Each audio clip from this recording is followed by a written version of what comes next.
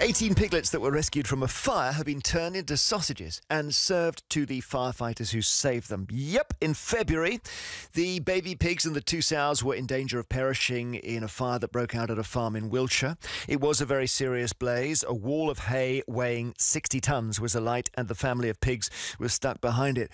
The farmer, Rachel Rivers, wanted to say thank you to the firefighters for their heroics in saving the animals, and a few months later she took 36 sausages to Pusey Fire Station as a gift. The sausages were made from the rescued pigs. The firefighters then cooked them on a disposable barbecue and took pictures, and they said the bangers were fantastic. And there the story might end, except that not everyone appreciates the gesture or the response. People on the BBC Wiltshire Facebook page have questioned the suitability of the sausages as a thank you gift, given that the pigs were rescued. Pearl Lucia Sayre asks, what is wrong with giving the fireman a box of chocolates? Kimberly Finelli says it's horrible, just horrible. Critics point out it's illogical to thank the firefighters by serving up the very animals they saved. At least it shows we are so hypocritical when it comes to animals we care for and eat. So we go live to a field in Wiltshire to talk to the people who run the farm, and Rachel Rivers is on the line. Hi, Rachel. Oh, good morning. Good afternoon, Jeremy. And the farm owner is Canon Gerald Osborne, who's a vicar now. So Gerald will be with you in a second or two. Yep. Rachel, firstly, tell me about the blaze. The blaze was horrific. It started about 9:30 on a cold evening in February, and it was an electrical fault. And we had two sows and 18 piglets in the barn keeping warm. Is that Gerald in the background? No, that's a cow. Okay, sorry. Sorry. And the firefighters came and they got the blaze under control. We moved the piglets out and rescued the piglets. Yep. So there's a lot of stress there because the hay caught fire and you've got property, but you've got life, albeit animal life there too. Yes, absolutely, which is more important. And we should say, while we're praising the fire officers, that they are retained firefighters. Is that right? Yes, Pusey and Marlborough retain firefighters. We don't have a permanent fire crew there, and they're a great bunch of lads. So they got... how much damage was there in the end? We had to have a new back and roof on the barn. We lost 60 tonnes of hay, so we had to replace the hay by buying it in and have the barn rebuilt. Did any animals die? No, none. They were all saved. And so that's 18 two-week-old piglets? 18 two-week-old piglets and two sows as well. So now the tricky bit, the piglets then get older, and as happens to pigs, they are then slaughtered for meat. Yep. Well, it's not tricky at all, really. It's our livelihood. It's what we do. I think the firefighters really appreciate the sausages rather than a bunch of flowers, or maybe people would like me to have gone to Tesco's and buy some sausages for them. Well, I know it's this peculiar thing. It's just I suppose what's worried some people is the gift was made with the pigs they saved. That's the peculiar part of it. Well, we didn't have any other pigs, not to us it's not, because that's what we do. We farm, and that's the way, we've given those animals the best life they could possibly have before they go to slaughter. We're a 900-acre organic farm, and they're fed, they free range in a 10-acre field. They're fed with the grain that we produce on the farm, so we don't buy in any food. We know exactly what we're putting into the pigs. And the result is excellent sausages. Well, conveniently, the owner of the farm is a vicar, Canon Gerald Osborne, who's the rural dean of Pusey. Or Pusey Vale. Yep. So Gerald, are you there? Yeah, hold on. Hello. Hello there. Yes, hello, Jeremy. What do you make of the morality of this interesting tale? Well, I, as a farmer, reckon. I'm a steward of all that. On the farm, and the farm is about stewardship. It's about raising animals. We're an organic farm, and on an organic farm you need animals for the fertility of the soil and for looking after the environment.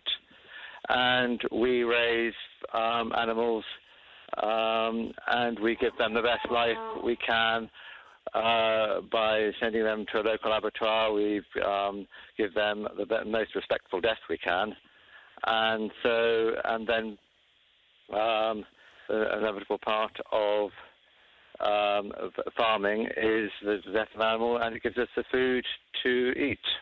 And when the sausages were given to the firefighters, did you expect the reaction that you've had from some quarters? No, it certainly didn't. I mean, the firefighters themselves were very grateful, and they were, we are very grateful to them. I mean, as Rachel said, they did a tremendous job on that night, and they relished the sausages, and people who locally who've eaten them know the story, and people have enjoyed them. So obviously I respect people who choose not to eat meat and who, for their own reasons, are vegetarian. But yes, I have been slightly surprised at some of the reaction. Because there's quite a lot of vegan anger. Yes, one appreciates that there are people who don't like this, and there are people who potentially get very upset. But I have to respect them for their opinion. But I think the vast majority of people around the country like to tuck into their sausages and bacon for breakfast. What about another quick word with Rachel? Is she still there, or is she back at work now? Yes, no, here she is. Hello? I was wondering, Rachel, whether maybe the rule here is that once an animal is rescued, it's no longer anonymous, and that animals that are rescued become pets. Well, yes, but not in a farming sense. What are we supposed to do with a load of male pigs that we've rescued, or the firemen have rescued? What are we supposed to do with them? All right, well, let's leave that question hanging. It's a very interesting question. Thank you very much, Rachel. Cheers. And Gerald as well. Okay. So we're talking about the piglets that were saved from a fire and then given as sausages to the firemen as a thank you gift. And somebody who's not impressed is Siobhan Dolan from Viva, which is a vegan campaigning charity. Good afternoon. Good afternoon. What do you make of this story? So we're obviously quite distressed about this story. We're really impressed that there's been so much media coverage of this story, and we think that there's been a huge shift in consumer opinion. You know, there's sparked a lot of debate on social media all across the country from people who are vegetarian, vegan, and meat eaters. There may also be complaints from, as you say, meat eaters who they don't mind eating the sausages, but they don't ever want to know what the sausages came from. And in a way, the great thing about what the farmer's done here is that she said, look, these pigs were rescued, then they get older, then they get slaughtered, then we eat them. What's the problem? That's the chain. So the problem is, as we see it, is that animals aren't ours to use, full stop. And I was just listening to the farmer speak prior to the track you just played, and you know they spoke about how they lived a free-range life and they were fed crops from their farm. But unfortunately, all farmed animals face the same fate, which is slaughter. And no matter how you dress it up, it's cruel and unnecessary. And over 60% of farm pigs in the UK are slaughtered using gas, which uses carbon monoxide, and it's not an instant death. They struggle, they suffer, and I think regardless of how you dress it up, that it's an awful thing that is completely unnecessary. All right, let me bring in Colin Sutherland in Newbury. What do you make of that, Colin? Yeah, look, it's just another politically correct middle-class brigade who haven't got a clue about the countryside. They're moving from the towns. They're moving to buy into the countryside. I run an organisation for I rescue birds of prey, and we take birds of prey into care homes like nature as therapy. And all you get from the politically correct brigade is the same old rubbish.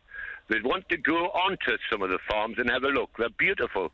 Siobhan, have you? And they're beautiful. Siobhan, have you been on a farm recently?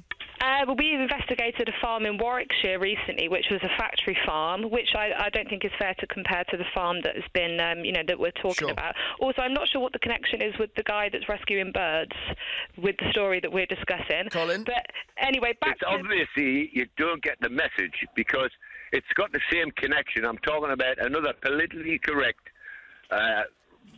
and load of nonsense.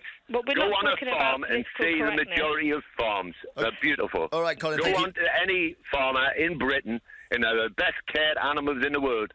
I'm the same as afraid any other place. Strongly disagree with that. Over 90% of piglets reared in the UK are factory farmed, which means intensely farmed, which means they're crammed into tiny pens, they're pumped full of antibiotics, their tails are routinely docked, their back teeth are pulled out without anaesthetic. And I think it's very hard for anybody to look at that kind of footage and say that that's humane, fair treatment of animals. There was a story probably about a year ago, Siobhan, about some chickens that were in a truck that were being transported. I think it was 6,000 chickens. The truck. Yeah. Do you remember this? The truck crashed. No humans were hurt. 1,500 chickens died. And the sort of strange thing is that of the 4,500 that were rescued, they were then rescued, put back in the truck and taken to an abattoir. But on the plus side, we actually managed to save some of those and take them to a sanctuary that we work very closely with in Wales. So I see. So there is a chicken sanctuary as well. There's multiple animal sanctuaries all over the country. And going back to what Rachel just said about, you said that once the piglets had been rescued, surely wouldn't you want to take care of them and look after them? And she said, well, what are we supposed to do with them? We work with a number of animal sanctuaries all across the country that have been more than willing, would have been happy to take these piglets and save their lives rather than them being fed to the firefighters that saved them. Maybe it does come down to the fact that if the piglets are lucky enough to escape death once, we don't put them through it again. We don't take them to an abattoir. No, it's an extremely cruel irony, this story. That the firefighters risked their lives to save these animals, then only the farmer for them to send them to slaughter and to barbecue them out of all forms of cooking. But, this goes back to, we're supposed to be a nation of animal lovers. Would we rescue a dog and turn it into a sausage? No. Why do we choose to keep some animals as companion animals and use others for food? Yeah, well, some people object to squirrels being put in pies. That's true. But then we put sheep and cows and everything else in pies, so why not? I think the main thing is that this has sparked a lot of debate across the country, and people have clearly been touched by this story. And I think the only advice that I can give to them is if you have been touched by this story and you feel some sort of connection with these animals that have been slaughtered, the only thing to do is to try a vegan lifestyle. It's cruelty-free, it's healthier, it's kinder, and even now we've got vegan bacon and vegan sausages. So there's been no better time to try a vegan lifestyle. Thanks very much for joining us from Viva. Thank you, Siobhan.